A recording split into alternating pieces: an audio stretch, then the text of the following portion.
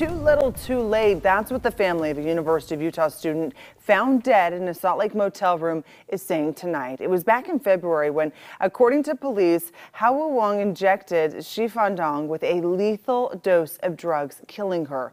But this wasn't the first time police had been called about Wang.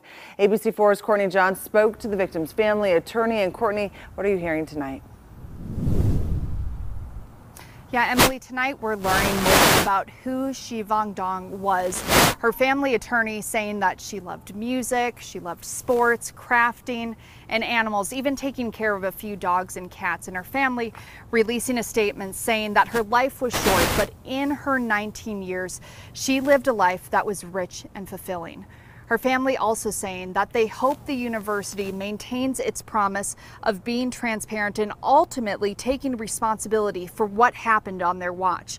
With the university releasing a new report yesterday on what happened the days leading up to Dong's murder, attorney Brian Stewart says the timeline shared by the university is what upsets her family most. The timeline shows the university first learned about police arresting Hao Wang, as well as a protective order being issued on January 14th, 30 days before police say Wang murdered Dong.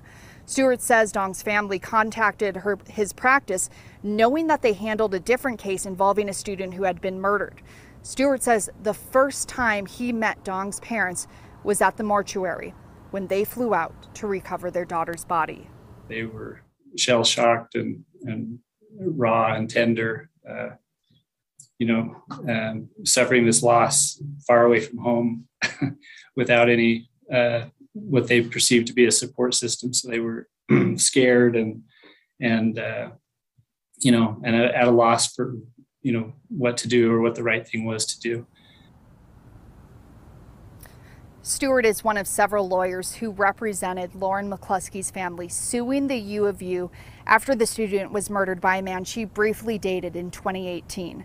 That lawsuit ended in a $13.5 million settlement. Now, no lawsuit has been filed in the death of Wang, but I did ask Stewart what her family wants, and he says that they have told him several times that they don't want her life or her death to be in vain, saying that they want to make changes and they want what happened to be acknowledged. Reporting live in Salt Lake City, Courtney Johns, ABC4 News.